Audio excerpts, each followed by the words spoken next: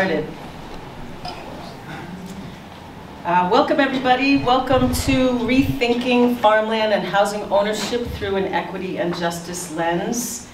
Thank you for staying through Saturday afternoon after lunch. My name is Fran Miller and I'm a staff attorney at the CAFS, the Center for Agriculture and Food Systems, which is housed at Vermont Law School. And I'm really happy to be presenting here today with my friends and colleagues. Duran Chavis is with Central Virginia Agrarian Commons. He's an activist, a food justice person, and he does a lot more, and we'll talk about that. Kristen King-Reese is an attorney in private practice and a community land trust expert, and we've been working together on agrarian trust matters for a few years now. And Sarah Holdeman is a staff member at Agrarian Trust. Today we're going to talk about community land trusts holding agricultural land, and specifically the evolution of Agrarian Trust work with the Agrarian Commons and where we stand today. I'm going to just do a short intro and do a shameless plug for the resources that CAFS produces.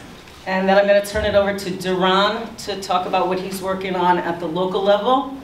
And then Kristen's going to talk with us about some of the opportunities for conservation land trusts to play in this work. And Sarah's going to wrap us up. So we should have plenty of time to do Q&A, and we want to have conversations. So I hope you all will have questions. We have questions. We don't have all the answers. I will say that. We're working it. So let me do a short introduction of the Center for Ag and Food Systems. We do have a table in the exhibition space, which will be up a little bit longer. So please come visit us and get our resources. There are more seats in the front if you want to sit down. Our mission at CAFS is we address food system challenges that are related to a wide variety of the food system. Food justice, food security, we work a lot on farmland access, that's what I do. Animal welfare, worker protections, the environment, public health, among others. We work closely with local, regional, national, and international partners to provide legal services that respond to those partners' needs. And we develop resources that empower the communities that they serve. Through our clinic and our research assistant program, we have students who work directly on projects alongside of partners nationally and really do some innovative work that spans the food system. So some of our projects, we're going to talk a little bit about the Farmland Access Legal Toolkit today. We have a Healthy Food Policy Project, which is a database for policymakers that includes policies on the local level that help incentivize healthy food in the cities in particular, but also in rural areas. The Farm Bill Law Enterprise is a consortium of law schools, including Vermont, that works on Farm Bill policy, and we produced a report on equity and governance in the Farm Bill this year, and as some of you may know, the Farm Bill is being hotly debated right now, so there's some good resources on that site. It's farmbilllaw.org. And then we produce resources, and so we have a guide to current use taxation for ag lands, which is pretty in the weeds on ways people can get tax breaks on their land if they're farming, putting it in agricultural use. And then the Healthy Food Policy Project has a lot of issue-specific briefs, and this is just one that came out recently towards equitable and just food systems, and it looks at some of the definitions that are being thrown around about these things and what they mean, what does equitable and just food system mean, where are those definitions coming from, etc. So today we're going to dive into some resources and discuss Agrarian Trust, which is on this legal toolkit. And this toolkit, for those of you who work with farmers, it really has great information for farmers about accessing land, about leasing and land trusts and conservation easements and succession planning. There's even a lease builder called a farm lease builder, and you can put in your information and it spits out a lease. You have to take it to a lawyer because leases are state specific, but it does give you something to work with. So obviously, probably many of you are from land trusts, and you might not need this page, but people that you work with might need it because they don't know what a land trust is. This is just a really basic information about what are land trusts, what kinds of land trusts are there. And today, we are focusing on this kind of hybrid, which Kristen is going to talk more about, a community land trust holding agricultural land, and that's what Agrarian Trust is creating. I'm going to call it AT, so I don't have to say that every time. AT is really working hard to support local communities to create agrarian commons across the US, and those agrarian commons are local land projects. AT's mission is supporting land access for next generation farmers. And there's a whole lot of things that go with that. I want to just give a little bit of background because it's important to give credit. Not enough people do. The practice of tending land in community rather than in private nuclear family ownership has been happening for literally thousands of years by indigenous communities who stewarded land around the world. It is not a new concept. In terms of farming collaboratively and cooperatively, the African American community has made unique leadership contributions to the development of farm cooperatives. And for a really good book detailing that history, look at Monica White, Freedom Farmers. It's great history on that. Finally, AT has been working to develop this hybrid land trust between conservation and community land trust. And as I said, Kristen's going to talk about this, but for now, know that civil rights activists Charles and Shirley Sherrod and their colleagues built the first community land trust in the US. It did hold agricultural land, and it had housing and schools and was tremendous. It was almost destroyed by the KKK and by USDA discrimination, but they have been able to rebuild, and although I don't think they're any longer a land trust, they do continue to steward land in Georgia to this day, so look them up. All right, on to Agrarian Trust. So AT was formed for a bunch of different reasons, and by the way, I don't really have any more slides. So this is gonna get stuck right here for a while. Not my thing. All right, so AT was eager to acknowledge and try to do some reparation work around this country's painful history of land dispossession and genocide. Farmers cannot afford land in America right now. Land access is the #1 barrier to farmers being able to farm. Farmland ownership continues to consolidate. 98% of farmland is owned by white people. Institutional investment in farmland more than doubled in the last 10 years, and financialization of farmland, making it an investment, kind of like a commodity, is through the roof. American Farmland Trust is probably best at quantifying and repeating the immense development pressure that keeps good agricultural land at risk. And now there's also competing and also important energy development pressures as well. So all these things are happening and have been happening for some time. And in 2014, one of AT's founders organized a group of 30+ farmers and farm service providers to get together and talk about land access and talk about these issues and try to figure out what the hell to do. It was a diverse group, and and eager to raise all of these issues that I was just talking about nationally, get national exposure and try to get USDA to do something and see what could be done.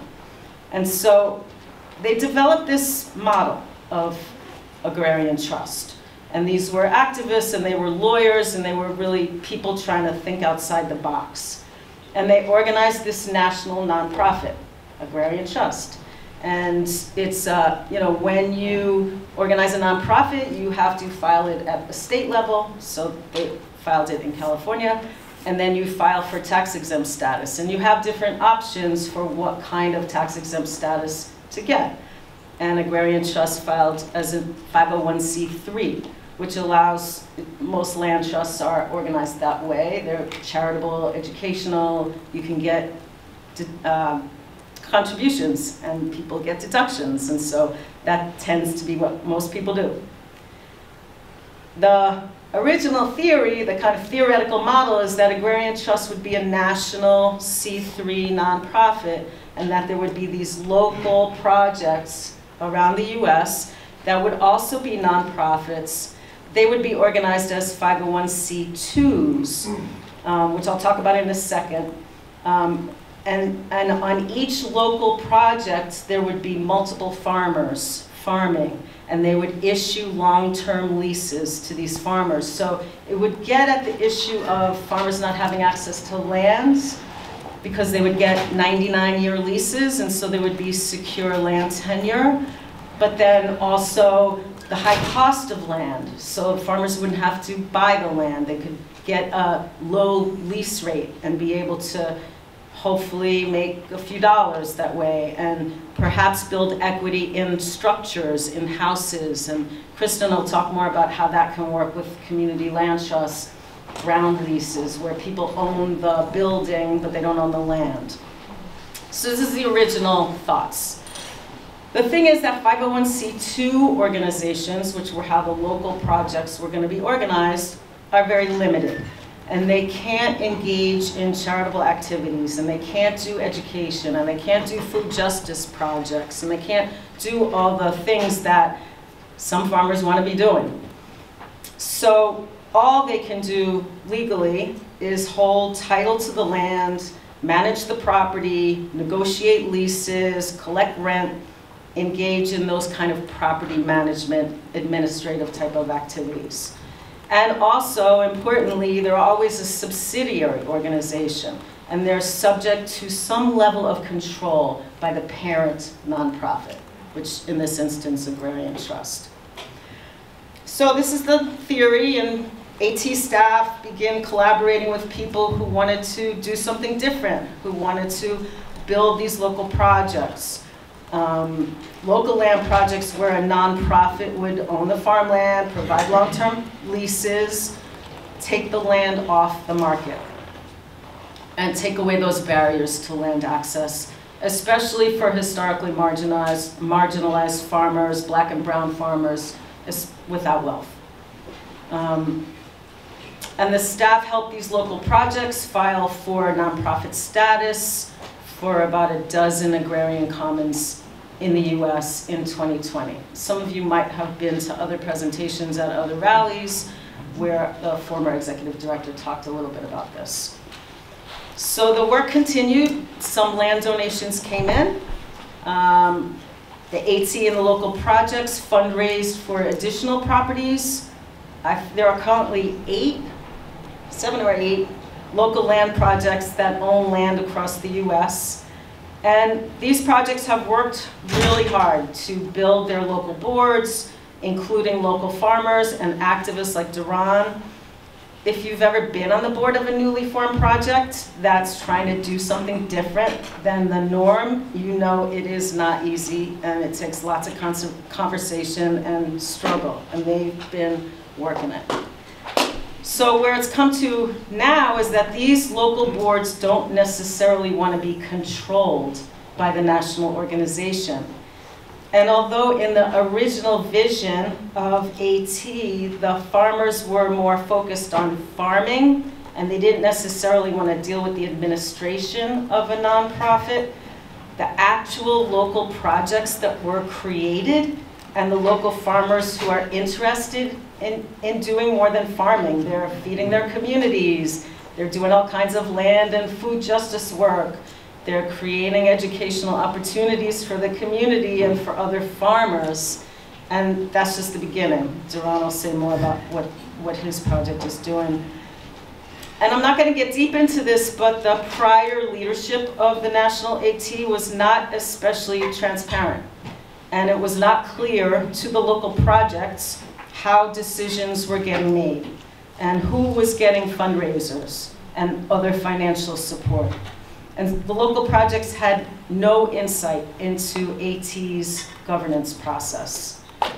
Now AT is changing that, is reorganizing as we speak.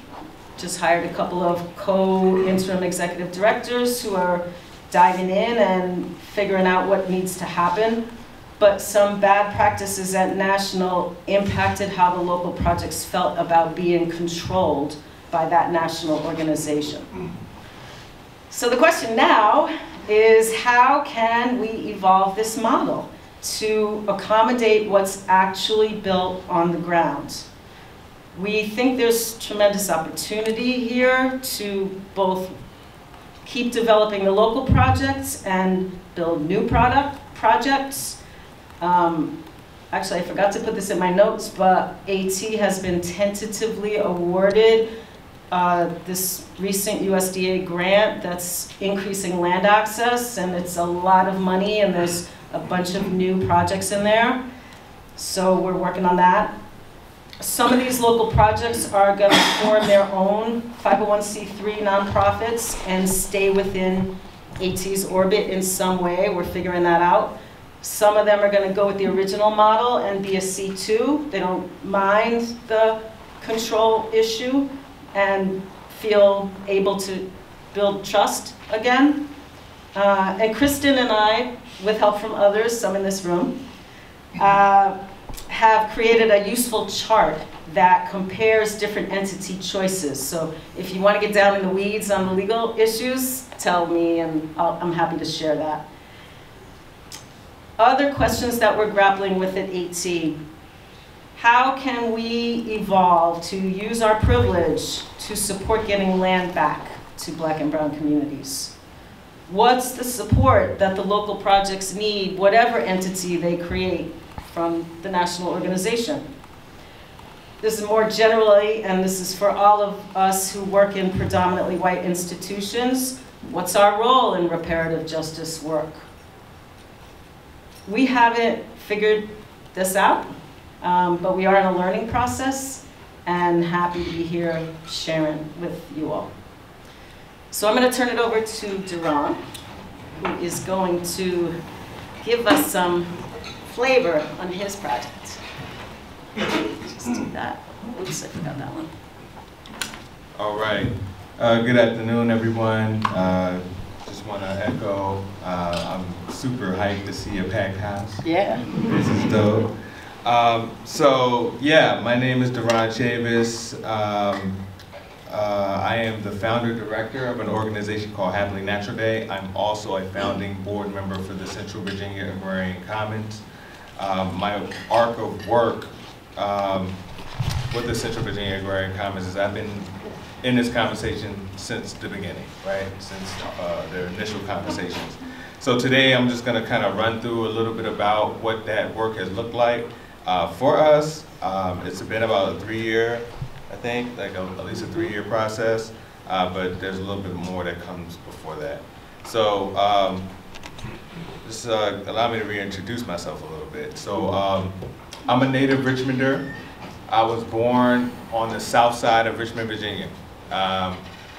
Those who are aware of like this country's history with settler colonialism, you know that Virginia is ground zero for this American experiment of dispossession and land extraction, right?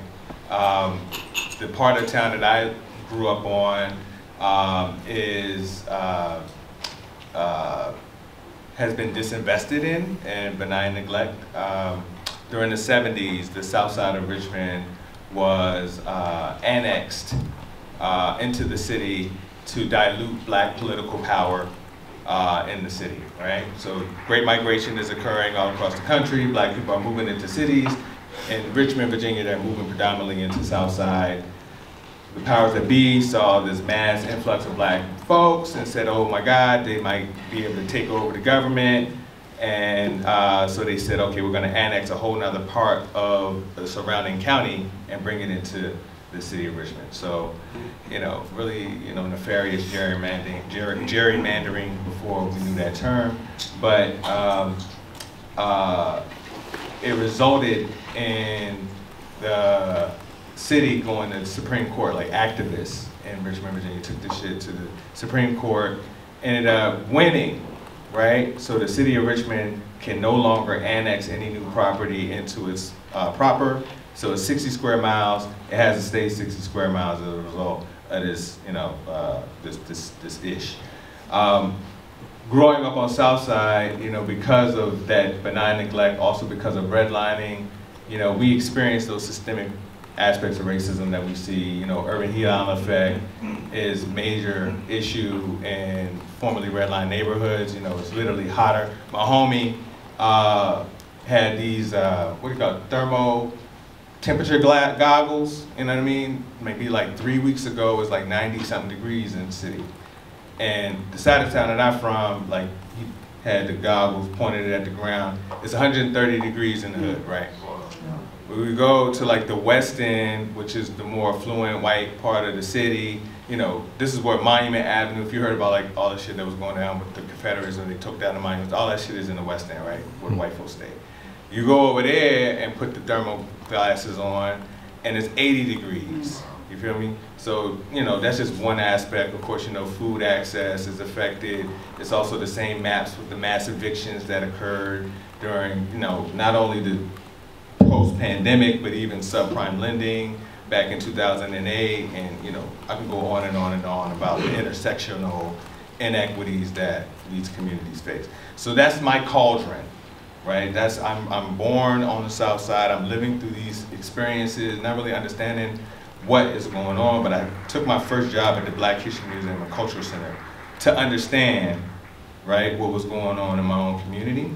And it was through my volunteering at the Black History Museum that I was able to found an organization called Happily Natural Day. It was actually a festival that we launched during the 50th year anniversary of Brown versus Board of Education. In that festival, this Black liberation space that we created, we were blessed to meet Black farmers. They came into the space selling produce and things like that, and they became my OGs, like elders, wise counsel, right? They took me under the wing and, helped me understand the importance of food security, right? And also helped me understand a lot of the issues that have been happening around discrimination with the USDA and et cetera. But our initial work, was doing this festival every year, and then we started working with the farmers, selling produce in community, right? Literally connecting those Black farmers to formerly redlined neighborhoods, selling their produce on their behalf, right? These guys were in there, I'm probably like at the time like 25, 26, something like that. These are men in their 60s and their 70s that are driving 400 pounds of produce into the city every week, right? And I'm kicking it with them on a Saturday in the middle of the park or at a community center trying to get these vegetables off. So of course you're gonna talk about, farming, if you with an elder farmer, right? And in those conversations I started feeling a little guilty because, I have, at that time, this is not the case anymore, I had a relatively good back.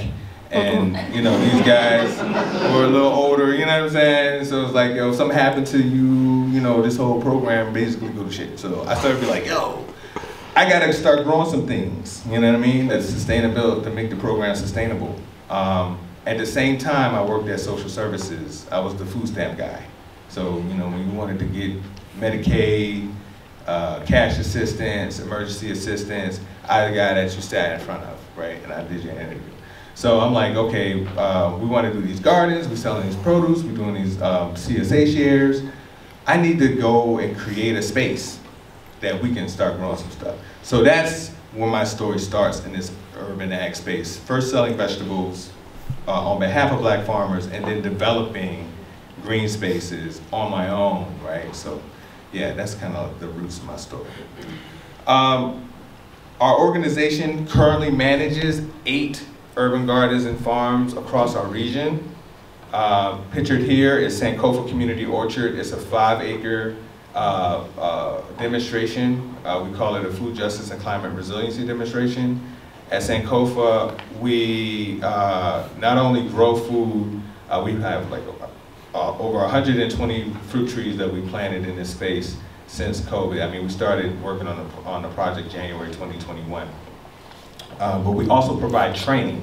So we run a fellowship, a 12-week course, and a 5-week boot camp. And so my goal with this work has been, yo, we need to grow more growers, you know, and they need to be from the communities that are disproportionately impacted by lack of access to healthy food. So I'm literally in the hood like, yo, we need to have control over our food system because the grocery store ain't coming, right? I mean, I don't know what y'all know about food access stuff, but the grocery store don't want to go in the hood because they're not going to make no money, right?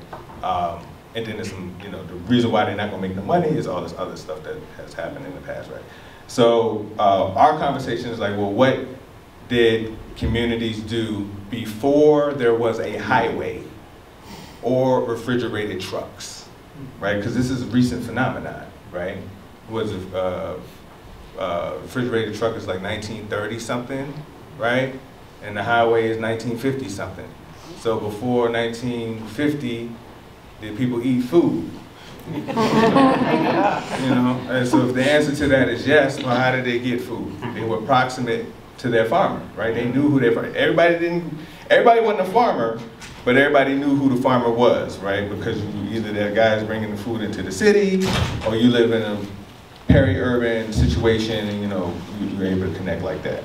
So essentially, my story with this work is, you know, one of the challenges of trying to establish that Black-owned and controlled food system in Richmond, Virginia. Okay, and along with that is, you know, issues of land tenure, right? The challenges as a beginning farmer trying to start a new farm. Anybody that farms knows that you need at least 2 years, at least 3 years to get your soil right, just in terms of growing something consistently. And then of course, you know, you gotta get your practices, what's your standard operating procedure, you need to get your infrastructure, your tools, equipment, and all that shit. That shit don't just come when you start, you know what I'm saying? So, you know, along the way, we've started farms that got hit by the pressures of development, you know what I mean? The owner be like, yo, this is dope, y'all cut the trees down and kind of cleared the space, but you know, I'm about to slang this. You got 80K? And like, man, where? I mean, I ain't got it in a mattress. I mean, I wanna keep going here, but I ain't got the kind of bank to, you know, to check this type of pressure. And then also like shady owners that want to up the rent after a year or two. You know, I had one guy, we cleared the whole site. He was on some old handshake shit. We was real cool and thought everything was good. And as soon as he saw us getting a little grant money, he was like, yo, I want $600 a month from y'all to farm on this property. I'm like, man, you crazy? That's an apartment. Like, you know what I mean? I can't live here. I mean, but anyway, so that's the phenomenon that I experienced. And so our work now today has been about how do we create wide runways for BIPOC food system stakeholders, activists, urban farmers, so that they can have access to land and not have to go into debt trying to farm, right, or trying to establish their food-based business using this local food stuff. Yeah. So that brings us to the Central Virginia Agrarian Commons. So been doing this work, right before COVID hits. There's a conference in Richmond, Virginia, the Biological Farming Conference. And any of y'all that farm know that those are pretty white spaces. You know, if you're a Black person in the middle of like a urban, inside of a ag conference, regenerative ag conference, you're probably like one of the few people in that space. So we saw the Agrarian Trust there a couple years in a row. I used to be on the board for that organization and all that type of stuff. But you know, just made a mental note, oh, this is an organization that's trying to remove land from the real estate market. Okay, cool. I didn't really see how that would connect with me because I'm like, I'm in the city, you know, I just didn't see how it connected. But later I would join a community land trust board, and so I could understand the concept of a nonprofit organization holding land to make sure that express this new direction, right? This idea of trying to get Black and brown people access to land. So I was like, oh, ears perked up. I've lost land. I've, you know, been kicked off of land or whatever. So these guys is talking about buying land and giving it to Black folks. I'm all ears. What's up? So took the contact information from them and, you know, put it in my back pocket. At the same time, there was a white woman from rural Virginia. Amelia County is about an hour away from Richmond. Her name is Callie Walker. Callie is one of those Presbyterian, Quaker women, you know what I mean, social justice-esque, but she's also like a preacher. She ain't had no kids, and her and her husband living on this land, they were like, yo, when we pass away, we want to give this land to a Black farmer. I was like, word, okay. But I was like, word, but how, right? Yeah. First, you know, how do you make that decision? Like, you just roll up on a dude and be like, yo, you want to farm? You know what I'm saying? I was like, this is crazy. So she's in the workshop too, right? And so she says, you know, she connects with the people too. She asks her questions in the space. You know, it's an older white woman, so I was like, yeah, this is crazy. Later, I called the folks from the Agrarian Trust like, yo, I heard y'all said y'all was really about that life in terms of like giving land on some reparative justice stuff to Black folks. Like, what up? I mean, like, I think we can make something happen. I'm on the board for Community Land Trust here in the city. Like, what's up? How can we make this work? And they was like, yeah, but and Callie Walker was at the meeting too. She has these 80 acres that she's trying to donate. Like, how can we put y'all into conversation? So I was like, yeah, I'm down the ride on this. Let's see what's up. And what happens is that we get on a conference call and the decision is made that we will form a C2 in the beginning, that we will collaborate with the Agrarian Trust and do this thing. So from the jump, our goal was to address issues of land access and tenure for Black farmers in urban as well as rural spaces. I'm an agrarian, but I grew up in apartments, you know what I mean, in the city. So I don't have a reference point for like, I'm gonna go out in the rural Virginia and just be off grid. Like, that's not my reality, right? I know public transit, you know what I'm saying? I know I can catch a cab, like where I need to go. I ride a bike to where I need to go, I'm good, right? We had intense debates in the early stages of this about like, okay, everybody needs to get out of the city and become more agrarian. Tough conversations. The reality for me is I know a lot of Black people that ain't going back to rural anywhere. And where I live at, you know, rural is like Trump country. You know what I'm saying? So you go down the street, you know, they got Confederate flags. You know, you will not take my guns, you know, Trump is being railroaded, all this stuff on the side of the road. So it's like, yo, I don't even want to be out here after dark. If our car break down out here, I'm shook, you know what I mean? So we were very clear that we needed to create systems of connectivity between farmers, Black farmers in rural Virginia, as well as aspiring Black farmers in urban space. And just building these systems so that, you know, the market is in the city, right? So, you know, have space in the rural, so how do we get the space that's in the rural with all that scale and production that could be done, get that stuff into the city, specifically building these Black-owned systems. Like I said, we started with the C2 deal, but we were a little bit more sophisticated. You know, even in our conversation, the first people that were on our board, everybody basically either ran a nonprofit or had been farming for years. So we didn't really need a lot of support. What we did need was that proximity to whiteness and wealth. You dig what I'm saying? And that manifested early in the work. We're like, yo, y'all gonna buy some property? I'm looking, right? Found like 4 or 5 places, we chose one. They started a fundraiser in June of 2022. They put the purchase option on it, $20K for a farm in Petersburg, Virginia. and in 2 months raised $220,000 for a purchase that would, for the value where the land was sold at 160. So we had like another 60K that we used to do farm development. At the same time, Agrarian Trust assisted with the legal work necessary to get the land transferred from Cali Walker, because you know that's surveys, it's fees and all that type of shit. They did all that, you know what I mean? So September 2022, now we got 85 acres, you know what I mean, in the Central Virginia Agrarian Commons as a, you know, act of reparative justice. So the 80-acre land donation, again, our mission as an organization is to redistribute land to Black and brown food system stakeholders. So our first thought was like, yo, we got 80 acres, boom, what are we gonna do with this 80 acres? It's a lot of land. I don't know if any, well, y'all know. All y'all know, like, acres and shit. Like, I went on 10 acres. I was like, shit, this is a lot of fucking land. But 80 of them bad boys was a, whoa. So we said, all right, well, we're gonna definitely make sure that this land is broken up and folks can get a plot, 1 to 3 acres.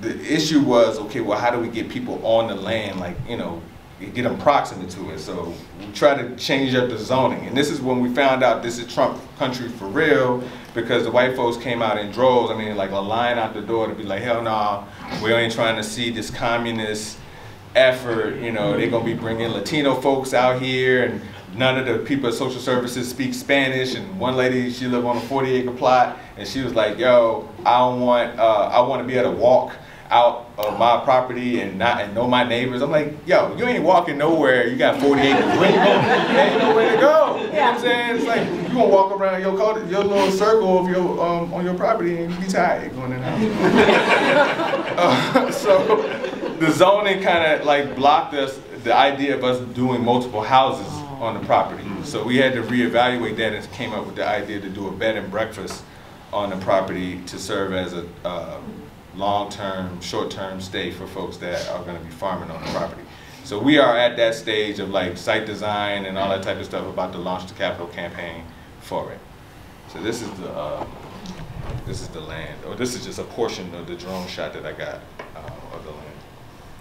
Jerome, is that family still there? Yeah, so okay. Callie lives next door. Okay. So okay. she has her parcel, and then right next door is the 80 okay. acres. 35 of it is under forest, and the other is clear and flat. So the Petersburg property though is the urban aspect, and it's really since I run the training program, I'm real big about not dangling carrots in front of people. You know what I mean? So I was like, yo, if you really want to do this, I'm gonna train you. I'm gonna give you all the insight, the patterns, the principles that you need in order to build soil fertility and all the whole shit, how to run your farm operation and even design it. But if you really want to do it, we got this Petersburg property here that we're giving you a 1/4 acre to go ahead and get your action popping, right? Stay there for a year, 3 years, and if you really, you know, figure out how to rock this, then we can get you over to the Amelia property where you can get 3 to 5 acres and really expand and scale up. You know what I mean? So the Petersburg property is 5 acres. It's an educational space. It's an incubator farm. Right now we have 4 farmers that are on the property. One of which is one of my former students, and 2 others are other farmers that have been farming in the area, and one guy that I just met through, you know, him volunteering in the work. So everybody's got a lease. You know what I mean? We ain't asking people to pay. We be like, yo, all right, what's your skill? You know what I mean? Contribute your skill to the development of this project, and that's your payment for working the land. You know what I mean? And so it's going good so far. We got a cobot on there, you know, community kitchen, you know, a tiny house for the chickens is dope.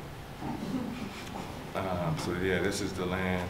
So we own from the street here all the way to the tree line at the back, and it came with a greenhouse on it, well water. You know, it had been worked before but you know, we're improving the soil on it and just kind of rocking out. So, can I ask you a question to clarify something? yeah. So both properties are part of the Central Virginia Agrarian Commons? Yes. Okay. Just wanted. Yes, both properties are. I be trying to do the video thing. I never can get that shit right. So, anyway, there's a little video flyover drone thing, and you can see that on my website. So yeah, I throw this slide in here because it kind of breaks down our relationship. This is the part that is real for me. During George Floyd rebellions, everybody want to talk about being an ally, right?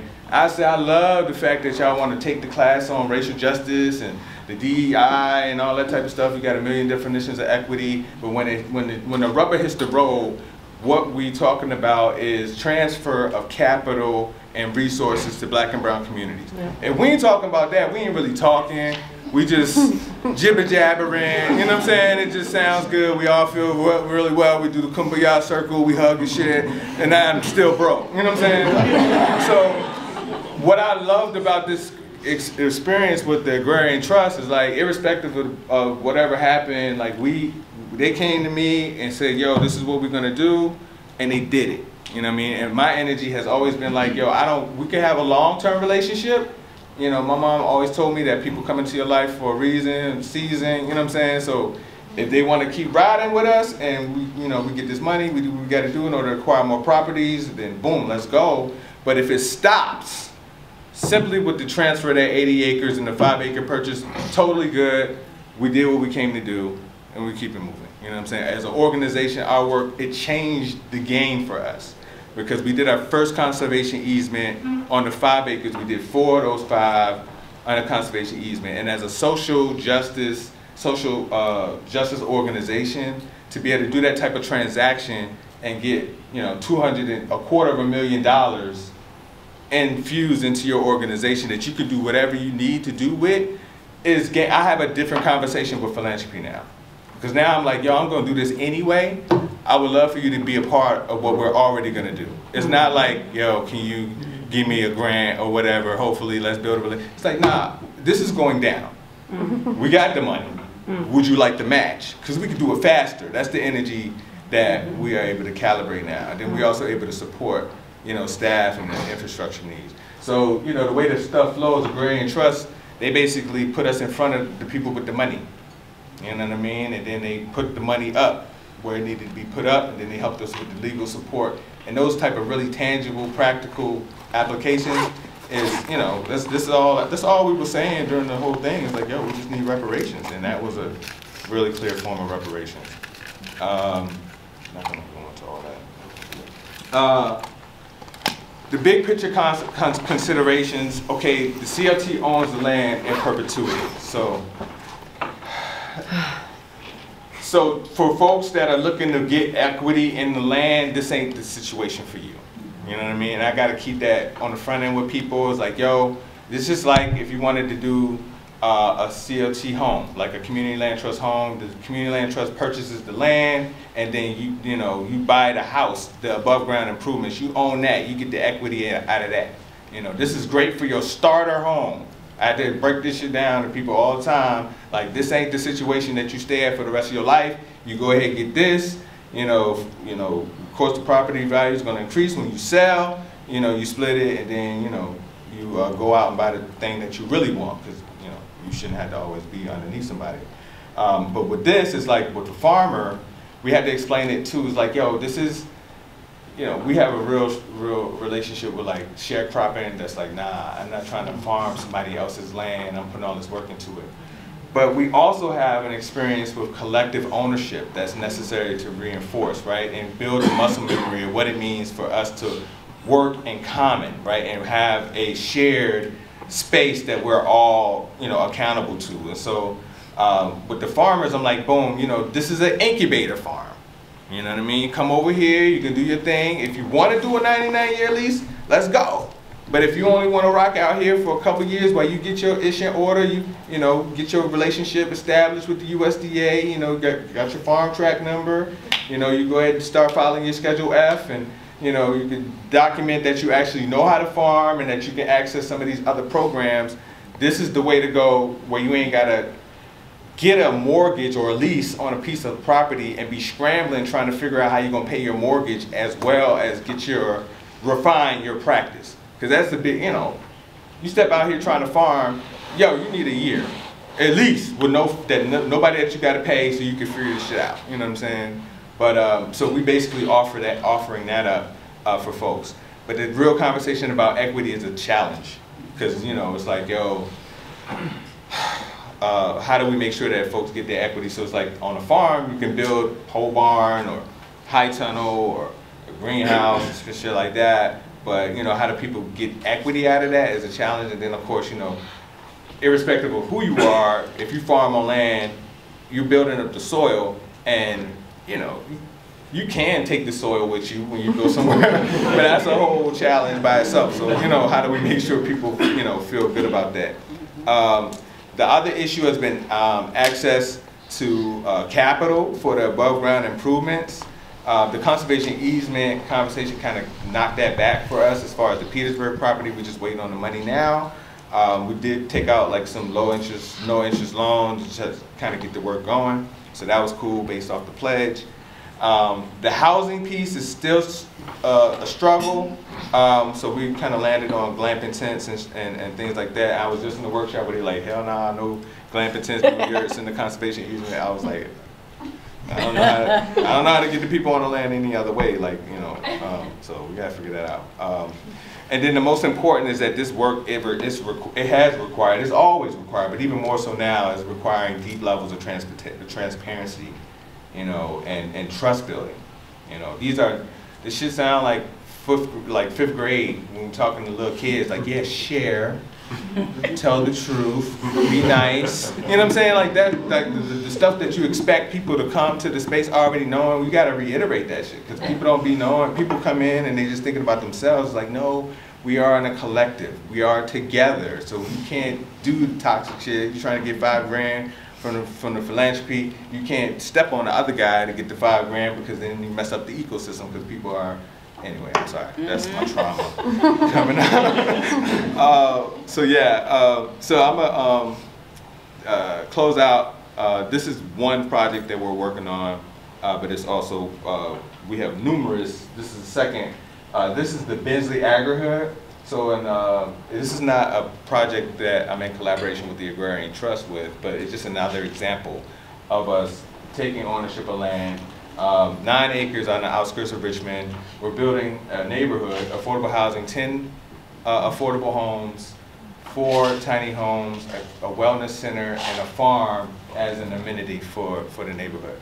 So this project is really dope. I'm excited about it because, you know, we've already raised maybe like $2 million. You know, we got a USDA planning grant last year, so we're in year 1 of that, and you know, we got some designs down for the farm and everything, so it's really rolling. It's actually happening, and yeah, it's imperative for us to figure out how we do both of these things. I mean, I reference New Communities Inc., you know, all the time, and I have to explain to people, like, this is a Black liberation strategy.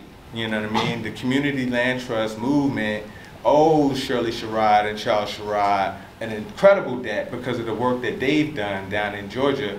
It laid the groundwork for what we're doing. Like, I mean, you might, you know, talk about other people and all these other things, but they were in the trenches in Georgia after the Civil Rights Act passes. They stayed in Georgia, you know what I mean? And it's a big part of the arc of justice for Black and brown people. After the Voting Rights Act passes, everybody thinks everything was good. Everybody went home and it was, you know, we all sang Kumbaya, the fire was lit, you know, I mean, marshmallows and s'mores. But what you really find is that after that, Black and brown community organizations were focusing on land, right? So you got Fannie Lou Hamer, right? And Freedom Farms Cooperative outside of Jackson, Mississippi. You got Charles and Shirley Sherrod with New Communities Inc. in Georgia. You got the Republic of New Africa. You have all of these organizations that are really clear that black people need space and autonomy to practice self-determination, right? And that the policy stuff with the laws and everything was all that work was to make sure that we were able to do these type things, you know. So yeah, I just want to throw that in there as well. And yeah, that's my time.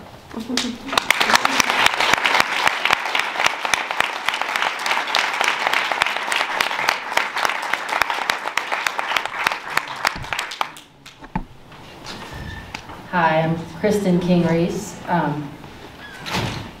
So I'm going to talk about the legal tools as part of this work.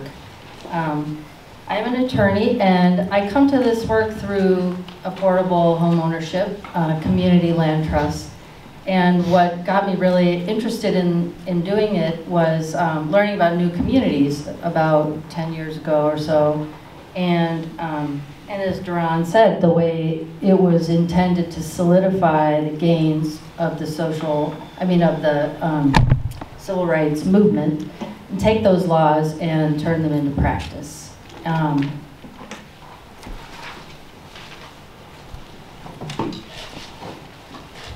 But today I'm going to talk, how many of you here are from Conservation Land Trust? Okay, lots of people.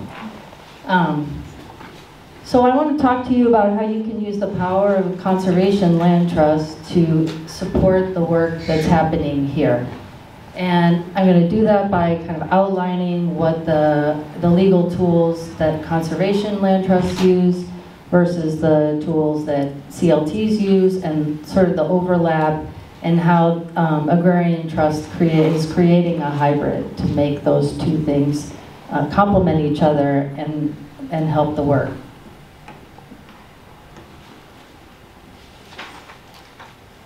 So most of you are probably way more familiar with conservation tools than I am.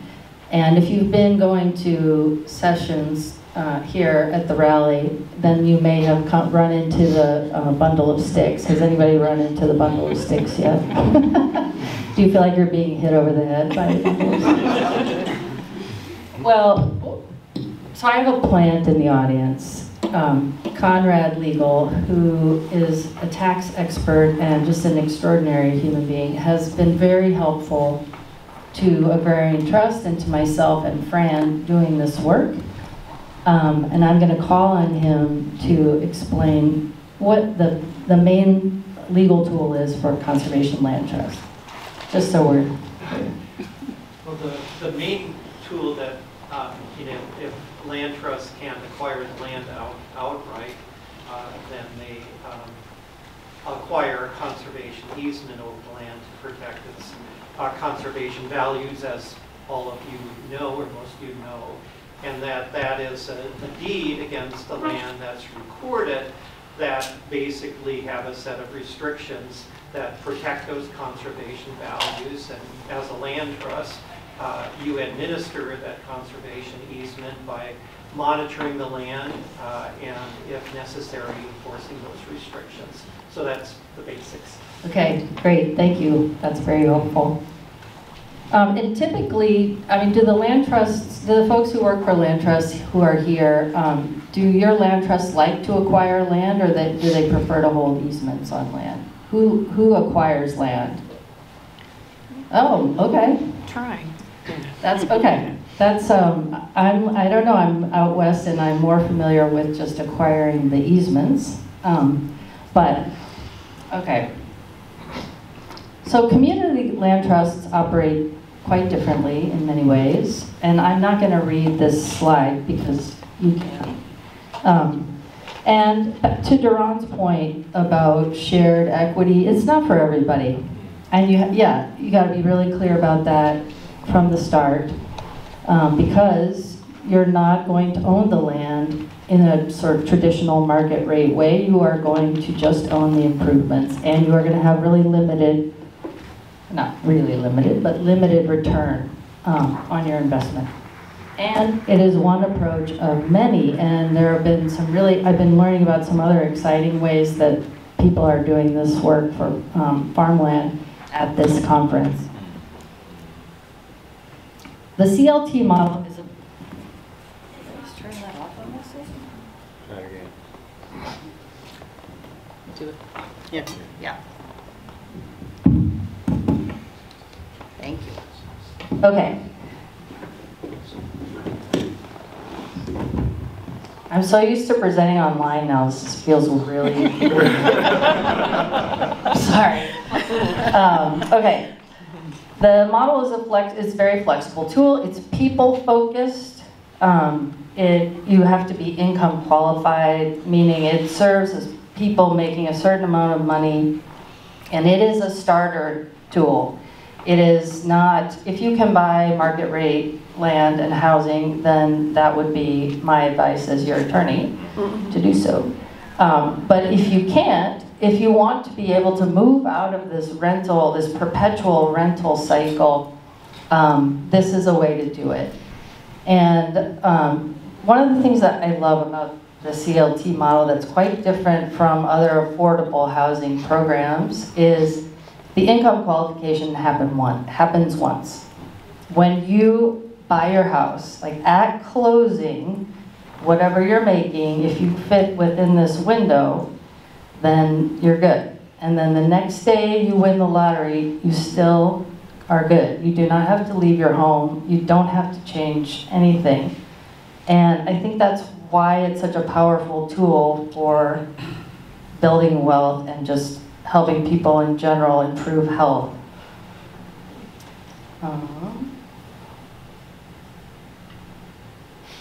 Okay, but so it's not just for housing. And so when the new communities was besieged, the CLT model ended up moving away from farmland, which I think is a tragedy, but also quite understandable.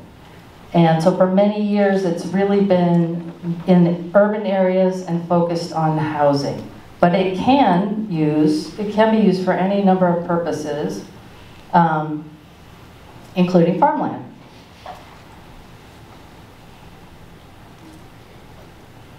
Here are some of the key structural elements. So they're typically nonprofit. They can be government programs, can be part of Habitat for Humanity, but the classic CLT is a nonprofit. I like to get into the weeds on things. I just want to take the temperature of the room. Does anybody want to know about deed-restricted programs that governments... Okay, we can talk later. Because I have this whole paragraph on it, but I will spare you. Do you have like a sentence to like tease it? I'm sorry? Do you have like a sentence to tease A it? sentence? Okay. I think there's some great things about governments, helping provide affordable home ownership. However, there are a lot of issues, and politics plays a big role. And so if you have one administration that's all behind it, and the next administration doesn't care or ignores it, then there are some horror stories. And so I prefer the community land trust model, plus just stewardship and all that kind of stuff. Also, that gets me to my next thing, which is board governance. At least 1/3 of your board needs to be homeowners and who are lessees. So, meaning nothing about us without us. You have people who are on the board, helping inform how the ground lease works, what the decisions are, how they're going to use the money. And in a city situation or municipal situation, that doesn't happen. The big legal mechanism that we're going to talk about in a second is primarily the ground lease. And that governs the relationship between the two parties. Long-term stewardship is also a great thing about community land trusts. It starts with homeowner education and helping people understand mortgages, what's a predatory mortgage, how to avoid that. And then it goes from there to help, help with purchasing your home. If you have issues when you own your home, like if you run into financial trouble, I always advise people to lean on their CLT. There's a lot of expertise there. And if you find yourself unable to pay your lease fees or, you know, God forbid, your mortgage, then talk to the folks who are doing stewardship and ask them to help you. They can't miraculously pay your mortgage, but they can help negotiate with the banks, and worst case scenario, they can arrange a short sale, so you're good. Oh, equity, building equity. I have a chart for this too, if anybody wants one. Yeah, because it looks, when you look at it on paper, it's like, oh, you're not gonna make very much money at all. It's interest on top of, you know, whatever you put down, and that's the limit, that's the equity you get back. And it sounds bad. I mean, you know, I was not sold at first, but when you look at the money you would be spending on rent, that's where the gain is. Rent goes, you know, into the toilet. You never see it again. It doesn't help you with your taxes. It doesn't, you know. So if you look at how much you pay in rent every year and realize that you're going to be getting some of that, most of that back through your mortgage, then it makes a huge difference, and that's how people are able to go from CLT homeownership to market rate homeownership. And the last statistics on that was 6 out of 10 homeowners, CLT homeowners were bought into the market rate housing. And that, you know, there are plenty of people who buy their home and decide this is where they want to stay. I think now with the crazy markets, I don't want to see the numbers actually. I think it's tough right now. But the legal tool for CLTs is that bundle of sticks. You separate the land from the improvements. So the stick that comes out for the CLT homeowner is whatever the improvement is that sits on top of the land. And you create 2 different deeds, and that's how, and you're able to get to be qualified for a mortgage. Fannie and Freddie are on board with this, so. The ground lease has these affordability restrictions, which I kind of mentioned already. But resale is a big one. Also, not being able to rent it as a VRBO or Airbnb.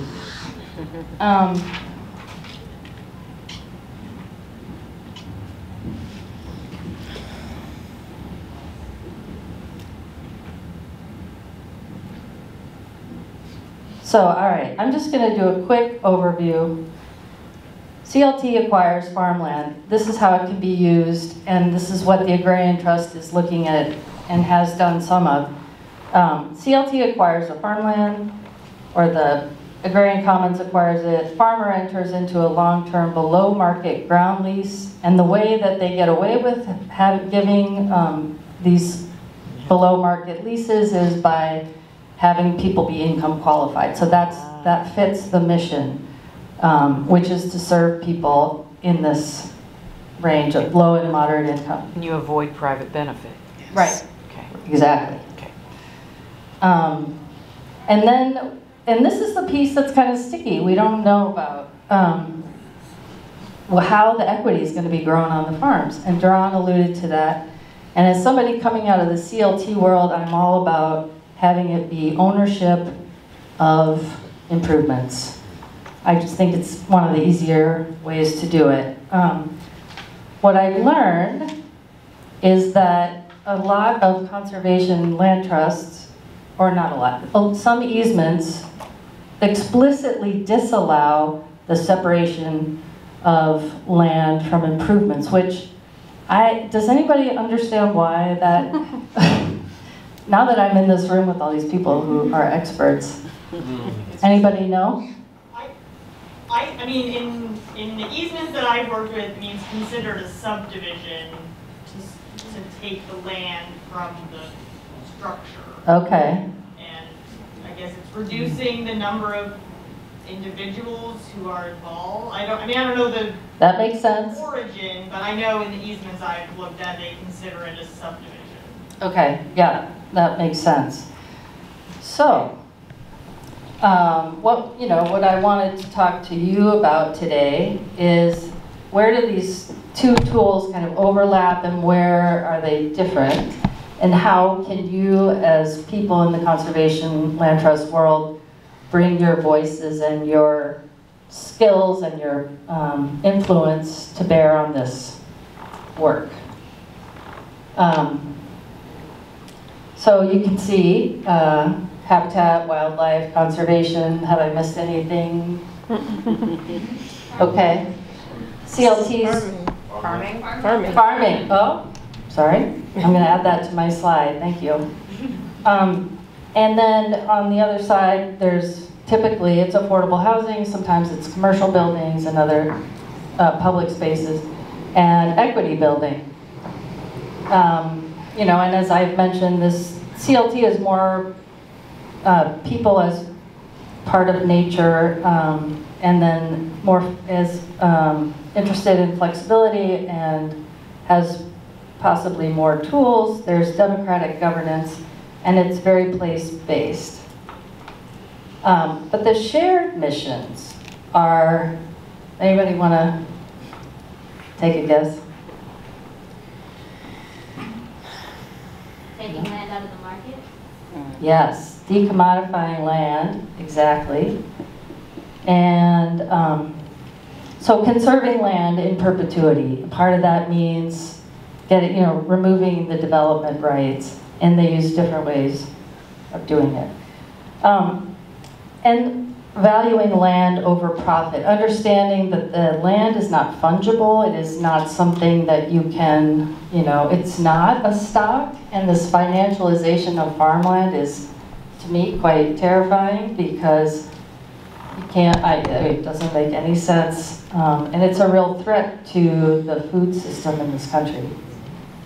The shared approaches that I want to focus on are shared sense of urgency. Conservation land trusts often run into this situation where they have to move immediately. Somebody comes in and tells you there's this amazing piece of land and it's going to be turned into a subdivision, and you have to act really fast. Same thing for a farm, an agrarian commons. Also, these are both funded by a mix of private and public money for community benefit, and not everybody understands that, so there's pushback from people about why do you get to have this money and it doesn't go, it's not an open park, it's not for everyone to use. There's a voluntary approach versus regulatory approach, which both of these models use, meaning that you work with people who want to be doing this work rather than people who have been ordered to do this work or are required to do this work. There are existing legal structures that can be adapted to make it work. It's in the case of community land trusts especially, it's pretty clunky, actually. There's a lot of, hacking the law to try to make it fit. But, and when that falls apart and doesn't work at all, then we advocate for changes to the law. So there's a lot of advocacy. Oh, do I have to, I gotta wrap it up. Okay, there's some materials from yesterday's presentation on housing and farming that apparently are fabulous. I was not able to be at that, but they have a number of examples of really wonderful partnerships between community land trusts and conservation land trusts. So if that's something that you want to know about, I would try to look at those materials. Yeah. Okay. Oh, that's my last slide. Okay, the hybrid. Trying to bring these tools together to conserve farmland in a way that is sustainable and healthy and good for the environment, to restrict development or in some cases not allow it at all, to take it out of the market, decommodify it, and to respond to displacement of black and brown farmers and people who have just faced not just historic but ongoing discrimination. All right, unifying threads. Oh, the agrarian commons, we are not, you know, as Fran said, we're just, we're evolving, and Duran mentioned that as well. And the C2, as we went along, we learned that is incredibly limited. So there's a whole menu of legal entities that we're working on to see if those would work better. But the threads that are unifying is long-term secure leases for farmers, ecological stewardship agreements, opportunities to build wealth, and direct community involvement and control. Okay, and I'm going to hand it back over to Fran. Thanks for listening.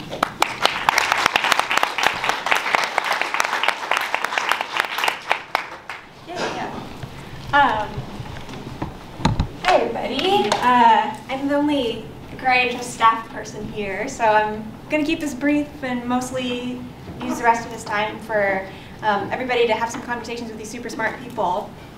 But I did want to thank you all for being here in this conservation space to talk about what it might look like to use the privilege that a lot of our organizations have to get capital and to build these connections to legal resources for farmers to access land, specifically reparative justice organizations. And so, yeah, I want to mostly have this space be for questions, but I did want to just say, I guess, that agrarian trust's role in this ecosystem is evolving, and we're at an exciting point right now where we're really thinking about what it means to show up as a national organization that has certain kinds of privilege and capital. We just got this really big USDA grant, and we just have this visibility that a lot of local organizations, and especially BIPOC organizations, don't always have access to.